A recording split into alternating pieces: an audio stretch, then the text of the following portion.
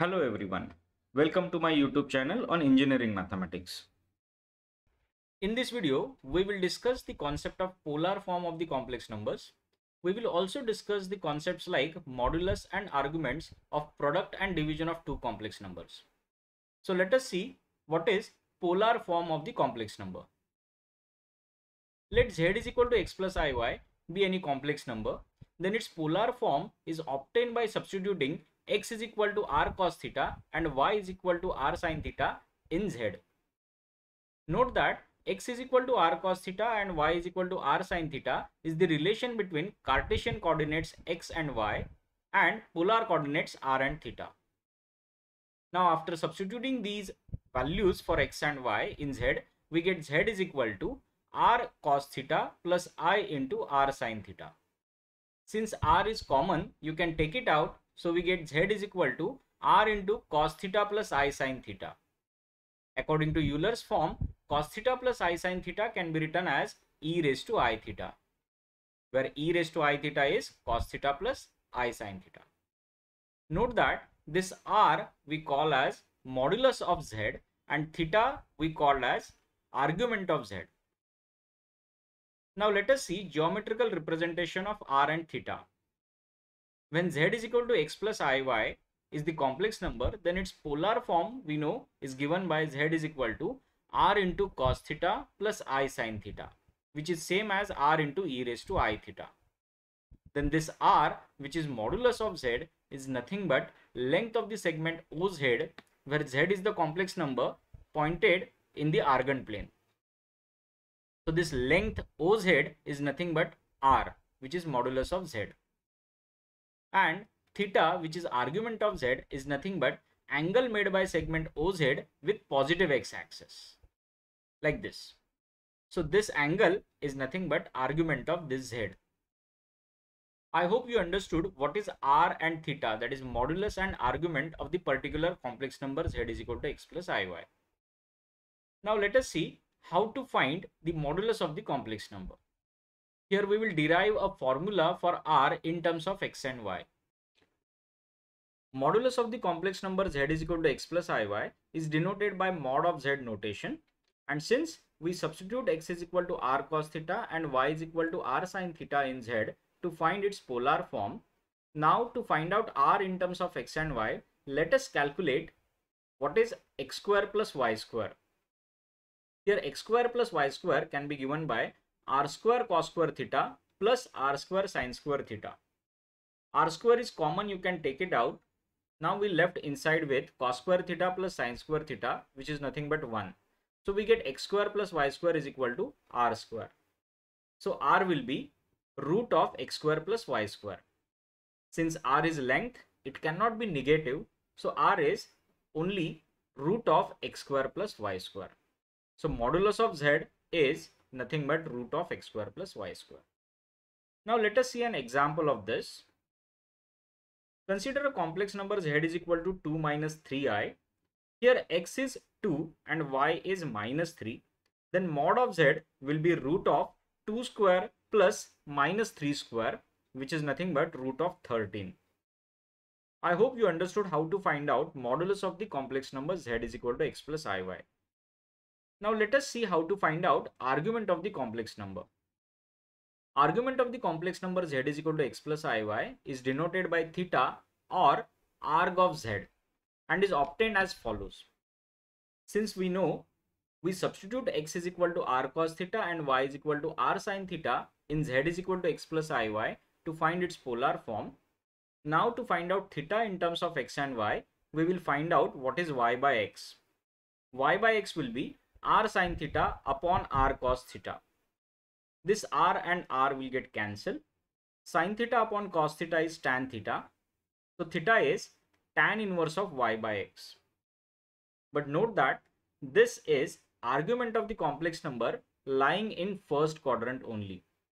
Now to find out value of theta in remaining quadrants, let us draw these quadrants. Case 1 is when x and y are both positive. X means this real part and y means this imaginary part. We have already discussed this case over here. We found that theta is tan inverse y by x. In case 2, that means when complex number z lies in the second quadrant, that means x is negative and y is positive. In that case, theta is given by pi minus tan inverse y by x. In case when x and y are both negative, that means z lying in third quadrant, in that case, theta is given by pi plus tan inverse y by x. And when x is positive and y is negative, that means when z is lying in fourth quadrant, theta is given by 2 pi minus tan inverse y by x. Now let me show you appropriate examples of this. Consider z is equal to 1 plus I. Here x is 1 and y is also 1. That means this z lies in first quadrant. Then argument of this z is given by formula tan inverse of y by x. Here y is 1, x is 1. So theta will be pi by 4. Now, if I take z is equal to 1 minus I, z will lie in fourth quadrant because here x is positive, y is negative. Then theta is given by formula 2 pi minus tan inverse y by x. Here note that while using these formulas, you have to take only mod of values of y and x. So here mod of x is 1, mod of y is 1. So 2 pi minus tan inverse y by x will be 2 pi minus pi by 4, that is 7 pi by 4. So argument of z is equal to 1 minus I is 7 pi by 4. Similarly, for z is equal to minus 1 plus I, theta is equal to 3 pi by 4. And for z is equal to minus 1 minus I, theta is equal to 5 pi by 4. You can pause the video and check the calculation. Now let us proceed to find modulus and argument of product of two complex numbers, say z1 and z2. Say z1 is equal to x1 plus iy1. Say it is r1 e raised to I alpha, where r1 is modulus of z1 and alpha is argument of z1. Let z2 be x2 plus iy2. Say it is r2 into e raised to I beta, where r2 is modulus of z2 and beta is argument of z2. Then z1 into z2 can be given by r1 into e raised to I alpha into r2 into e raised to I beta.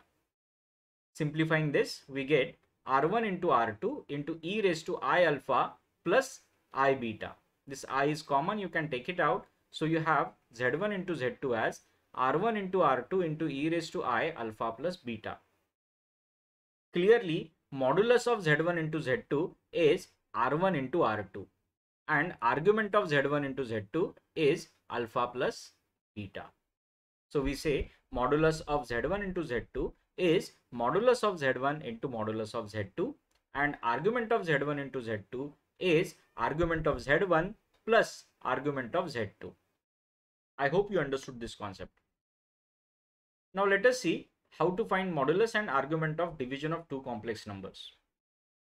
Consider same complex numbers z1 and z2. So z1 by z2 is given by r1 e raised to I alpha upon r2 e raised to I beta. When we simplify this, we can write this as r1 upon r2 into e raised to I alpha minus beta. So clearly here modulus of z1 upon z2 is r1 by r2, that is modulus of z1 upon modulus of z2, and argument of z1 upon z2 is nothing but alpha minus beta, that is argument of z1 minus argument of z2. Now let us see examples of each of this. Let z1 be 1 plus I and z2 be 1 minus I. Then their polar form can be given by root 2 into e raised to I pi by 4 and root 2 into e raised to I 7 pi by 4 respectively. Then z1 into z2 be root 2 into e raised to I pi by 4 into root 2 into e raised to I 7 pi by 4. Simplifying which we get z1 into z2 as 2 into e raised to I pi by 4 plus 7 pi by 4, that is 2 into e raised to I 8 pi by 4, which is same as 2 into e raised to I 2 pi. So clearly 2 is modulus of z1 into z2 and 2 pi is argument of z1 into z2. Now let us find out what is z1 upon z2. z1 upon z2 will be root 2 into e raised to I pi by 4 upon root 2 into e raised to I 7 pi by 4. This root 2 and root 2 will get cancelled. This e raised to I pi by 4 upon e raised to I 7 pi by 4 can be written in this way. Now pi by 4 minus 7 pi by 4 will be equal to minus 6 pi by 4. So this e raised to minus I 6 pi by 4 can be written as e raised to minus I 3 pi by 2. So clearly 1 is the modulus of z1 upon z2 and minus 3 pi by 2 is argument of z1 upon z2. I hope guys you understood these examples. Next we will see how to find out modulus and argument of z raised to n. For that, consider a complex number z is equal to x plus iy whose polar form is r into e raised to I theta. Then z raised to n can be given by r into e raised to I theta raised to n, which is simply r raised to n into e raised to I n theta.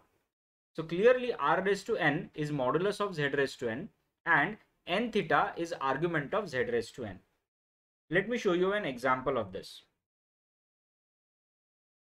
Consider a complex number z is equal to 1 plus I. Here modulus of z will be root of 1 plus 1, that is root 2, and argument of z will be tan inverse of 1 by 1, that is pi by 4. Now what will be the modulus of z cube? Here to find out modulus of z cube, you do not need to find out what is z cube. You simply find out what is cube of modulus of z. So here cube of modulus of z is root 2 cube. So root 2 cube is nothing but modulus of z cube. Similarly, what is argument of z cube? For that also you do not need to find out what is z cube. You simply multiply 3 with this argument of z, as I said it earlier here. So argument of z cube is 3 into pi by 4. I hope guys you understood how to find out modulus and argument of z raised to n. In my next video, I will be discussing very important theorem in the theory of complex numbers, which is called as De Moivre's theorem. So till then, keep watching. Thank you all of you. Thank you for watching this video. Please subscribe my YouTube channel and press the bell icon to get updates about my new videos.